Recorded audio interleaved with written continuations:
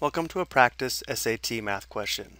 Our question is, what is the height of a building if the angle to the top of the roof is 27 degrees when you are standing 150 feet away from the building's base?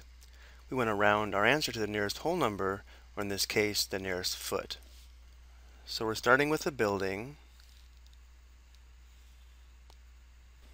and you're standing 150 feet away, so let's say you're standing here.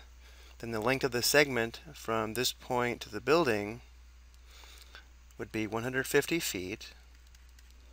And the angle to the top of the roof, also called the angle of elevation, would be formed from this point to the top of the building, where this angle here measures 27 degrees. Notice we've just formed a right triangle, and therefore we can find the height of the building with the length of this segment here using right triangle trigonometry. So for referencing this angle here that measures 27 degrees, notice how this would be the opposite side,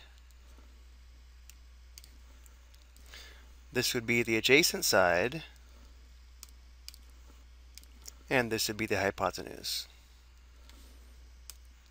But because we're trying to find h, and we know the length of the adjacent side, we should recognize that we want to use the tangent function because tangent theta is equal to the ratio of the opposite side to the adjacent side, which means we can write a trig equation where tangent 27 degrees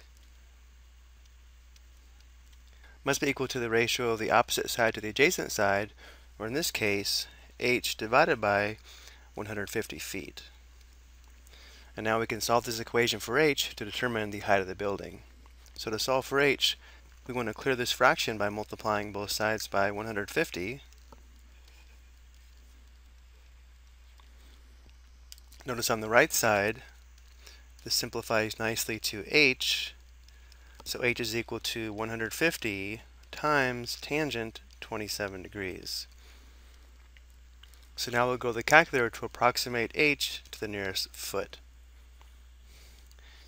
It's important that we make sure that we are in degree mode, so let's press the mode key. Notice how in the third row, degree is highlighted. If it wasn't, we would highlight it and press enter. And now we'll go back to the home screen by pressing second mode for quit, and we'll type in 150 tangent 27 degrees.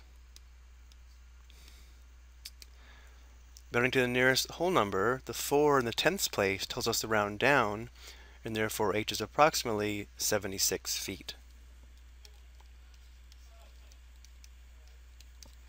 Therefore, our answer is C,